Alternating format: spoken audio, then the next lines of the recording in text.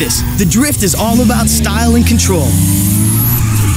Remember these three words: speed, steering, and handbrake, because they all play a factor in setting up those sweet moves that are gonna get you racking in some heavy points. Make sure you don't go crazy with the brakes, because the faster you go, combined with the more slides you hit, the higher your score is gonna be.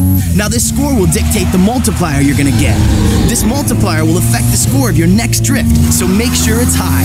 After you get all them details working together, you gotta start blending drifts into one another. Mesh your drifts into one long seamless slide, and the scoreboard will light up something hard. Now if you think you're wired tight, it's time to go B-I-G big. Try hanging your rubber into the shoulder for bonus points. The more tires you slide through the lanes, the faster you rack up that score. Just remember to stay off the walls, or you lose all your points for that set.